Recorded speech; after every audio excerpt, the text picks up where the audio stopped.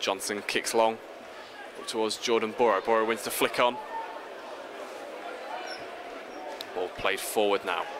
Matty Brown giving a bit of a shove there, and that's through to Norwood. Norwood inside the box. He's had 3 big opportunities so far in this one. He has a 4th now, and he gives Tranmere the lead just before half-time. Norwood finally breaks the deadlock. He's had 3 big chances so far in this game, and he's taken the 4th one. FC Halifax Town 0, Tranmere Rovers 1.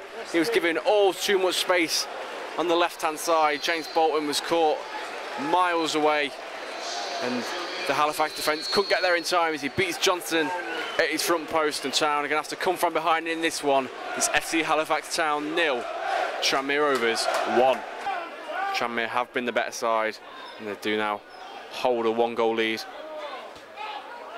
Bentry forward looking for Josh McDonald, who's barely had a sniff since coming on.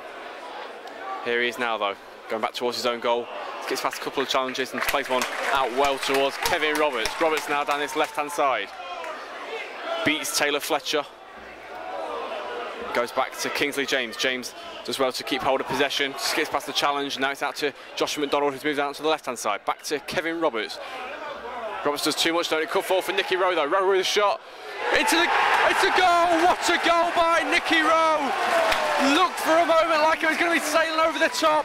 Instead it bounced down onto the bottom of the crossbar rather.